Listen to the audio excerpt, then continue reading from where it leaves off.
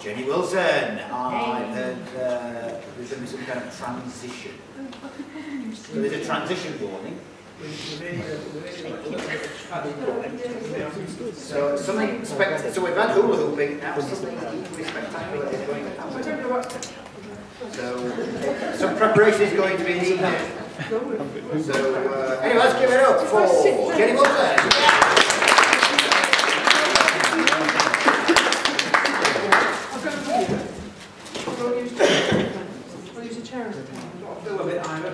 Oh, right.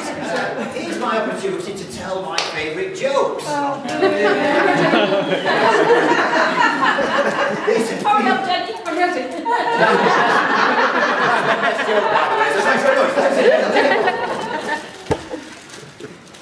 Okay, yeah. Are you ready? Yes. Okay, go. So, yeah, I'm having a bit of a problem with my multiple Twitter identities at the moment.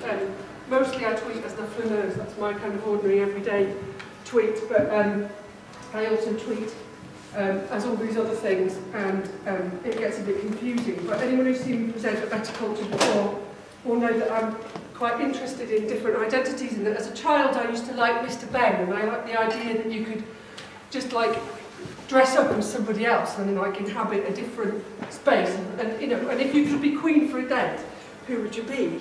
I'm in fact doing a project with some women in the community in Huddersfield about who they would be, and my answer to that question, of course, was that I would be, if I could be anything, a drag queen, and that's what I wanted to be, because they wear like the most outrageous clothes, they have sequins, spangles, they sing the biggest, greatest show tunes, they're utterly fabulous, and but I couldn't because I was a woman.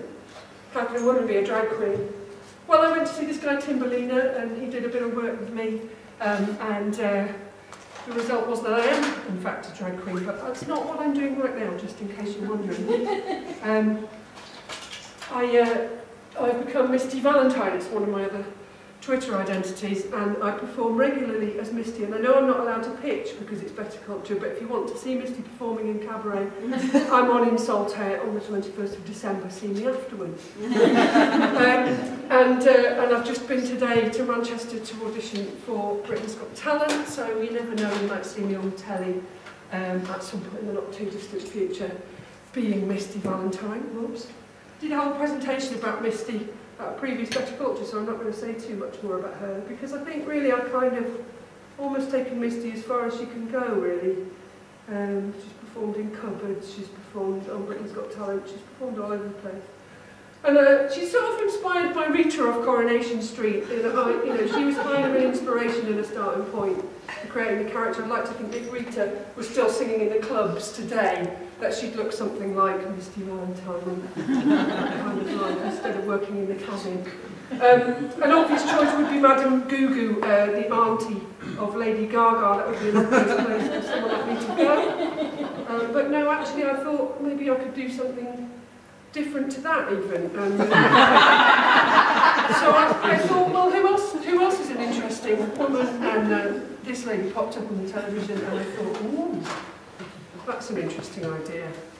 And so I've set myself up with a Twitter identity, and I'm going to be Hilary Juve. And if I can manage it in 5 minutes, I hope that you'll be reasonably pleased with that. The eyelashes are a really tricky one to put on straight in a very short space of time, so I might have to just kind of redo them a bit later. And I went to see Hilary when she was on as part of the Oakley Literature Festival in Leeds not too very long ago, and I told her all about what I was doing, and I told her that I was a female drag queen.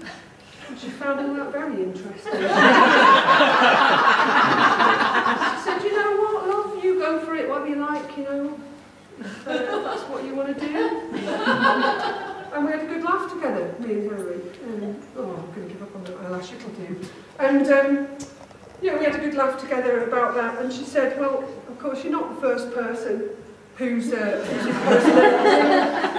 Have you seen Alan Carr? She said, I said, no, I haven't. But I've seen him now, I looked it up on YouTube, and she said, he's got great legs. That was all she had really to say about him.